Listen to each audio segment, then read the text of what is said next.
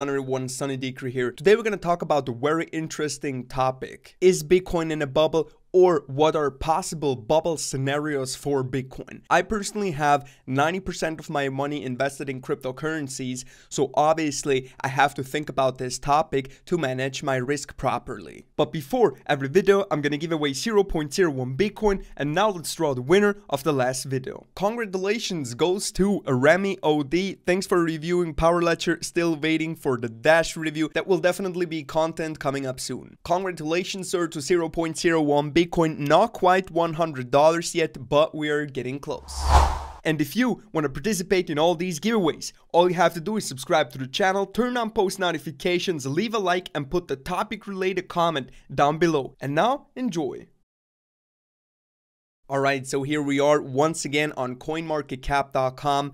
Yesterday, we actually surpassed 300 billion in market cap, which is absolutely crazy. We're sitting right now on 309 billion market cap. One Bitcoin is getting traded for $9,974.6 in average. If you're going to have a look at the markets, you can definitely see that on some exchanges, especially on the Korean ones, Bitcoin already surpassed $10,000, which is completely crazy for most of us, because most of us already joined a couple months or even a couple of years ago. As I already said in the intro, for me personally, it is very important to manage my risks. I want to show you guys some scenarios where I think that Bitcoin has potential to fall by a lot, or where the bubble, if there is one, could pop. Now let's jump into it. So for those people who are in Bitcoin for a very long time, they definitely remember what happened with Mt. Gox. Mt. Gox was the biggest cryptocurrency / Bitcoin exchange, and they claimed that they got hacked and a lot of funds, or almost all the funds, were actually stolen. So people lost completely trust in cryptocurrencies and in these exchanges. What happened? Bitcoin went from roughly $1,100 back down to just a couple $100, and it was staying there for a very long time. This was November 2013 in here. Then we had this little pump in here. Then we have here May 2014, May 2015, May 2016, and here finally May 2017, where Bitcoin was back again at $1,100. And for all these people who are following the price, they know that 2017 has been completely crazy so far. But I'm personally not saying that something like this over here can never happen again. If we have a look at Bitfinex, what's going on over there with that whole Tether situation, well, I have to say that it's not that unlikely that one of these big exchanges is going to get into trouble. And when one of these big exchanges, where a lot of people have their cryptocurrencies on, is getting into trouble, when it's getting hacked or something else is going wrong, a lot of people will lose trust. And especially in an investment in cryptocurrencies, there is a lot about trust, because most of the times you don't even know the faces behind this. A lot of things are anonymous over the internet, so neither you or me, we cannot really tell what's exactly going on at Bitfinex. Just to sum it up real quick, for those people who don't know at all what's going on, well, basically there is a currency called Tether, which should back up the dollar value, because all these exchanges, they have a lot of problems dealing with banks, alright? They're having issues getting bank licenses and so on, so they want to make it easier. So instead of having your dollars on that exchange, you're getting credited, for example, with Tether. So basically one Tether should represent $1. But just recently, there was the Tether hack, where a lot of Tether got stolen. So you can see that, well, even these big exchanges and their methods they're applying right now to get along with the growing pains and the regulations and so on, not all these things are 100% safe, alright? And things can happen. There are the rumors out there that Tether could actually be a scam, so that Tether is not legit and they're gonna pull some kind of exit scam as well. I would say that is a little bit far-fetched, but if something like that is going to happen, if Tether is going to go down and people lose their funds in Tether, that's going to spread a lot of FUD. And this won't be just FUD. This could definitely bring fear, uncertainty, and doubt into the markets, which leads to that people are going to take their money out of the cryptocurrency space. So for me personally, a big fail with Tether or a hack where a lot of funds are going to get stolen from a big exchange, or even from multiple exchanges, could definitely lead to something like we have already seen in the past with Mt. Gox. For those people who are a little bit more interested, I definitely recommend this Reddit Tether post in here. A potential Mt. Gox or BTC style collapses looms. If you use Bitfinex in or hold any tethers, you could lose everything. Everyone else may just be inconvenienced by a violent and sustained price collapse in the crypto markets. And this post in here is 9 hours old, so as we speak right now, this tether topic is definitely relevant. If you want to check it out, check out this post, check out all these links, and do your research, especially if you are a tether holder. Let's jump straight into the second topic. The reason why this topic is in here, this is actually my personal biggest fear as we speak right now, what could happen to Bitcoin, what could happen to cryptocurrencies. We recently saw, well, 2 months ago, China has banned ICOs, then they made it legal again and so on, but basically I'm afraid of authorities going completely crazy, alright? I personally believe that Bitcoin is as decentralized that governments cannot really put their thumb on it and completely press it down. It is not quite possible, but just think about this scenario. What about Donald Trump sitting in the Oval Office talking to the whole world? Ladies and gentlemen, my name is Donald Trump. I'm the President of the United States of America, and from today on, Bitcoin is illegal in the United States of America. What do you think would happen to the Bitcoin price that day or the very next day and in the future if Donald Trump would actually make that announcement out of the Oval Office? Let us know down below in the comment section. I personally do not think that one country, not even the US, could take down Bitcoin just from the authorities, but in my opinion, it could definitely have a huge impact on the Bitcoin price. And guys, this is not that far-fetched. If you go to news.bitcoin.com to this news over here, which is basically 11 days old right now, 5 countries where Bitcoin is illegal. So it is true, there are actually countries out there where Bitcoin is already illegal. So you can actually go to jail by using or holding Bitcoin in these countries. How crazy is that if you think about that? Bangladesh, Bolivia, Ecuador, Kyrgyzstan and Nepal. Lucky for us that economically, well, these countries, they do not really matter. Whatever they do, we do not really care because they don't have any money anyway. But it is just a very crazy example how some of the authorities, how some of the governments are actually dealing with Bitcoin. Now, the next topic I really want to address is FOMO buying. Fear of missing out. I personally know a lot of people who are buying Bitcoin and they don't really know a lot about technology, but it's actually getting worse. There are more and more people waiting on the sidelines who have absolutely no clue at all about the technology of Bitcoin. I've seen a bubble video already and that video was actually quite cool. I mean, just to give you guys an idea on Google Trends, basically if you just search for buy Bitcoin,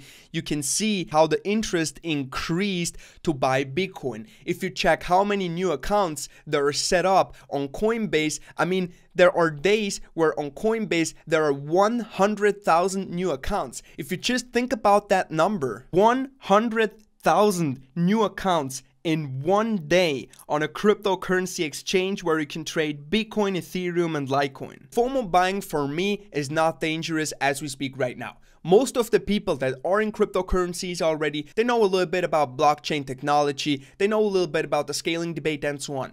But a lot of people who joined this year in 2017 and are joining today or tomorrow, these people, they don't really care about the technology itself anymore. They don't really care about how great that technology actually can be. The only thing they care of is the Bitcoin price and how much gains they can actually make. And as soon as the whole technology part is gonna get forgotten and everyone is just talking about the price, then you could definitely be at the start of the bubble building. And the actual issues which Bitcoin has are maybe never gonna get resolved. And at some point where people figure, well, wait a second, one Bitcoin is at $100,000, but it is still not good enough for daily use cases, for daily transactions. What am I gonna do with this? And then people start to figure, oh my goodness, well, this is completely overvalued, overhyped, and then they're gonna dump it. Again, guys, I'm not saying that this is going to happen. What I personally figure as a cryptocurrency YouTuber is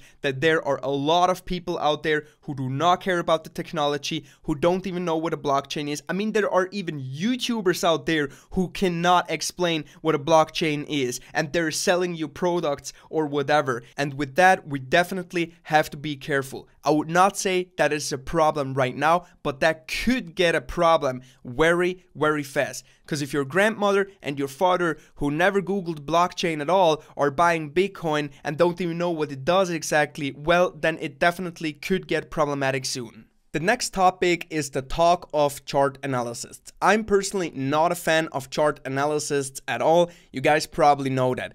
There are actually reporters out there who are comparing Bitcoin to the tulip bubble just because the chart looks the same or just because the price of Bitcoin is rising. And this is completely retarded, alright? I'm gonna say it out loud. Everyone who compares Bitcoin to the tulip bubble has no idea what he's talking about. One of the reasons for the tulip bubble was definitely some kind of FOMO, fear of missing out. The tulips pretty much gained value as long as people did not recognize, well, we cannot really use them and we can pretty much plant them anywhere, so why is it so much worth? Basically, people figured that that whole supply and demand is totally different than they expected it to be, so the price crashed. But that's not happening on Bitcoin. And all these people who are drawing these charts in here, I mean, the person who drew this chart in here is either just a FUD spreader or just a bad reporter, or I don't even know, but basically he's not a very smart person. You cannot just overlay these two charts and then assume that, well, the Nasdaq Telecom chart went up and then down,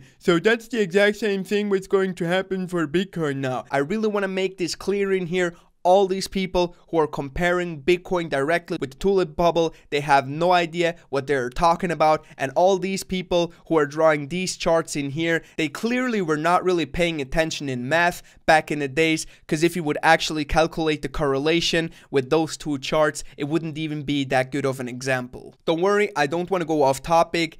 20minutes.ch, this is actually one of the most popular newspapers, free newspapers we have here in Switzerland, and whenever they are talking about Bitcoin, I'm checking the comments, and all I can say is that, well, people who don't have Bitcoin, they're jealous, and a lot of them are idiots too. So don't listen to them, what they have to say. Whenever they publish a Bitcoin news, I check the comments, and you really feel it, that all these people who don't have Bitcoin, they really wish that you're gonna lose all your money, that they were right, like, no, this shit bubble has to go down.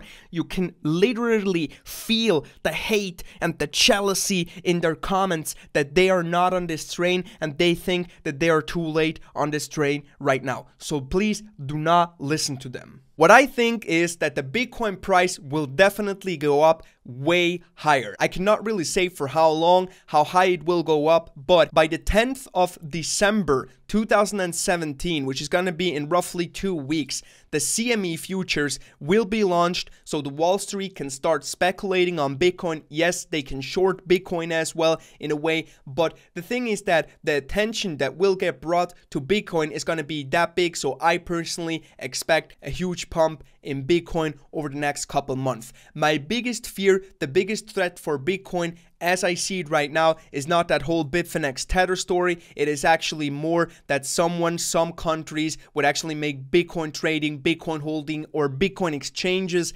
illegal, and then people have to cash out. They have no other option. So that is my biggest threat right now, but I do not think that this is going to happen. I'm looking forward to a great year 2018. There will definitely be some clarification about the regulations. We will see how the CME futures, how the whole Wall Street will actually have an effect on Bitcoin. I personally believe that Bitcoin has room to grow, a lot of room to grow, but I am aware of all these topics, how Bitcoin could get forced into a deep, heavy correction, a dip, a bubble pop, or however you want to call it. Thank you guys very much for watching. Please make sure to subscribe to my channel. Also follow me on Twitter, and I see you in my next video. Bye!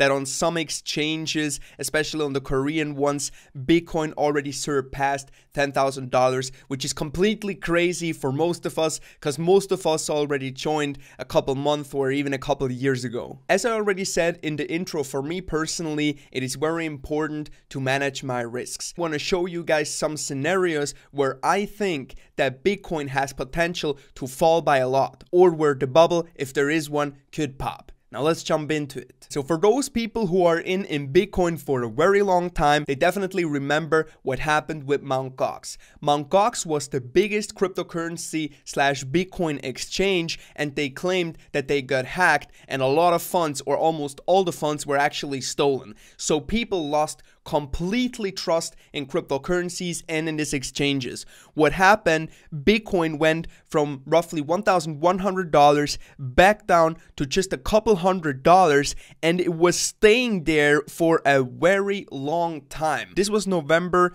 2013 in here, then we had this little pump in here, then we have here May 2014, May 2015, May 2016, and here finally May 2017, where Bitcoin was back again at $1,100. And for all these people who are following the price, they know that 2017 has been completely crazy so far. But I'm personally not saying that something like this over here can never happen again. If we have a look at Bitfinex, what's going on over there with that whole Tether situation, well, I have to say that it's not that unlikely that one of these big exchanges is going to get into trouble. And when one of these big exchanges, where a lot of people have their cryptocurrencies on, is getting into trouble, when it's getting hacked or something else is going wrong, a lot of people will lose trust. And especially in an investment in cryptocurrencies, there is a lot about trust, because most of the times you don't even know the faces behind this. A lot of things are anonymous over the internet, so neither you or me, we cannot really tell what's exactly going on at Bitfinex.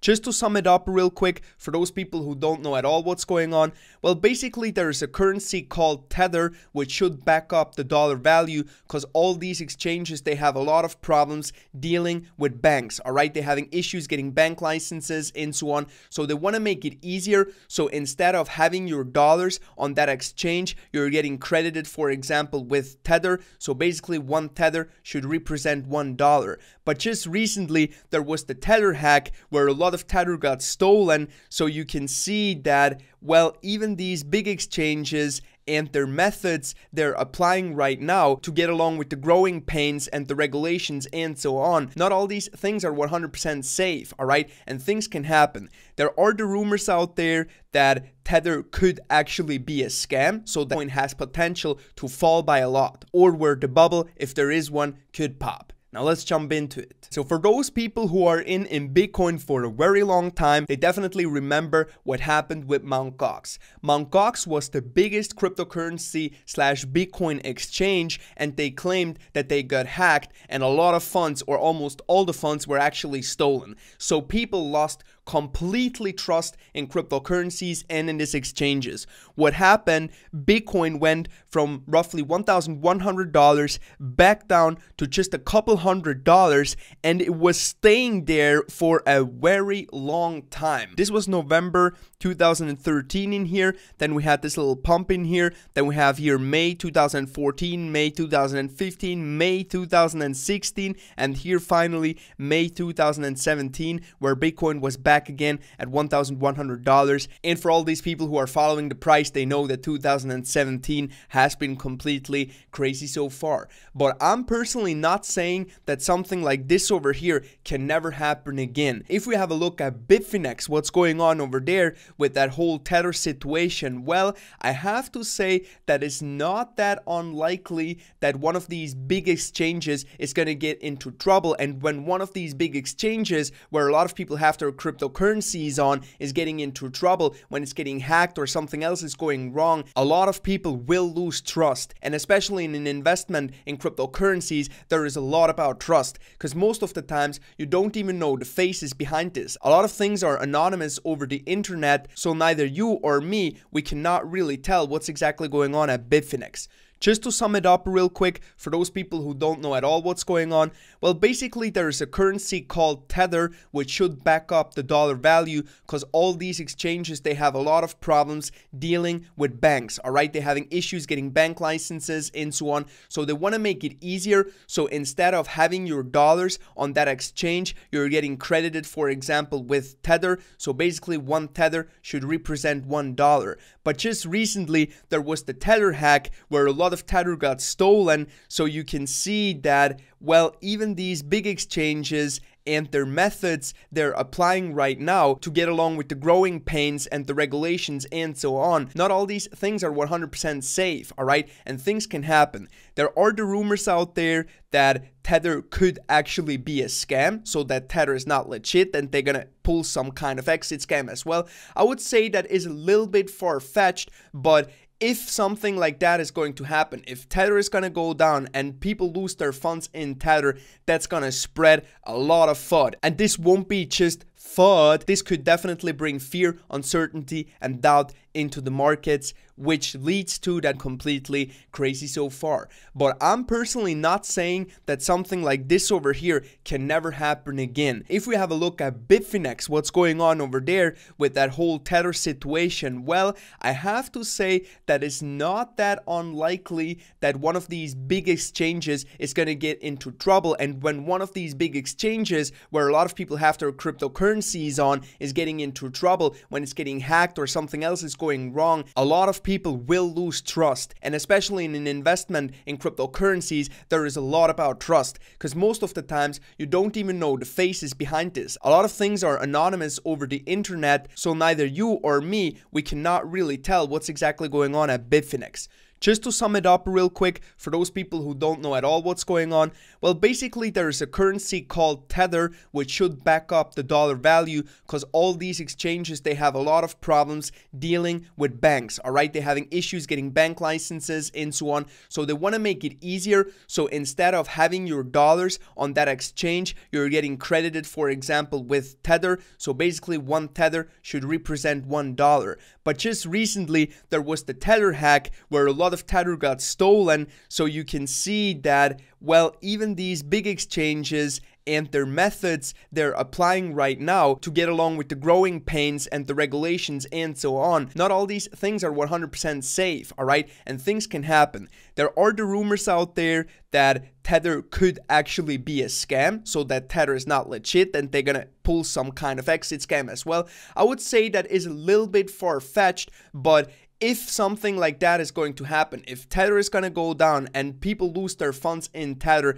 that's going to spread a lot of FUD. And this won't be just FUD. This could definitely bring fear, uncertainty, and doubt into the markets, which leads to that people are going to take their money out of the cryptocurrency space. So for me personally, a big fail with Tether, or a hack where a lot of funds are going to get stolen from a big exchange, or even from multiple exchanges, could definitely lead to something like we have already seen in the past with Mt. Gox. For those people who are a little bit more interested, I definitely recommend this Reddit Tether post in here. A potential Mt. Gox or BTC style collapses looms. If you use Bitfinex in or hold any tethers, you could lose everything. Everyone else may just be inconvenienced by a violent and sustained price collapse in the crypto markets. And this post in here is 9 hours old, so as we speak right now, this Tether topic is definitely relevant. If you want to check it out, check out this post, check out all these links, and do your research, especially if you are a Tether holder. Let's jump straight into the second topic. The reason why this topic is in here, this is actually my personal biggest fear as we speak right now. We're totally different than they expected it to be, so the price crashed. But that's not happening on Bitcoin. And all these people who are drawing these charts in here, I mean, the person who drew this chart in here is either just a FUD spreader or just a bad reporter, or I don't even know, but basically he's not a very smart person. You cannot just overlay these two charts and then assume that, well, the Nasdaq Telecom chart went up and then down. So that's the exact same thing what's going to happen for Bitcoin now. I really want to make this clear in here. all these people who are comparing Bitcoin directly with the tulip bubble, they have no idea what they're talking about. And all these people who are drawing these charts in here, they clearly were not really paying attention in math back in the days, because if you would actually calculate the correlation with those two charts, it wouldn't even be that good of an example. Don't worry, I don't want to go off topic. 20minutes.ch, this is actually one of the most popular newspapers, free newspapers we have here in Switzerland, and whenever they are talking about Bitcoin, I'm checking the comments, and all I can say is that, well, people who don't have Bitcoin, they're jealous, and a lot of them are idiots too. So don't listen to them, what they have to say. Whenever they publish a Bitcoin news, I check the comments, and you really feel it, that all these people who don't have Bitcoin, they really wish that you're gonna lose all your money, that they were right, like, no, this shit bubble has to go down. You can literally feel the hate and the jealousy in their comments, that they are not on this train, and they think that they are too late on this train right now. So please do not listen to them. What I think is that the Bitcoin price will definitely go up way higher. I cannot really say for how long, how high it will go up, but by the 10th of December 2017, which is going to be in roughly 2 weeks, the CME futures will be launched, so the Wall Street can start speculating on Bitcoin. Yes, they can short Bitcoin as well in a way, but the thing is that the attention that will get brought to Bitcoin is going to be that big, so I personally expect a huge pump in Bitcoin over the next couple months. My biggest fear, the biggest threat for Bitcoin as I see it right now, is not that whole Bitfinex Tether story. It is actually more that some countries would actually make Bitcoin trading, Bitcoin holding, or Bitcoin exchanges illegal, and then people have to cash out. They have no other option. So that is my biggest threat right now, but I do not think that this is going to happen. I'm looking forward to a great year 2018. There will definitely be some clarification about the regulations. We will see how the CME futures, how the whole Wall Street will actually have an effect on Bitcoin. I personally believe that Bitcoin has room to grow, a lot of room to grow, but I am aware of all these topics, how Bitcoin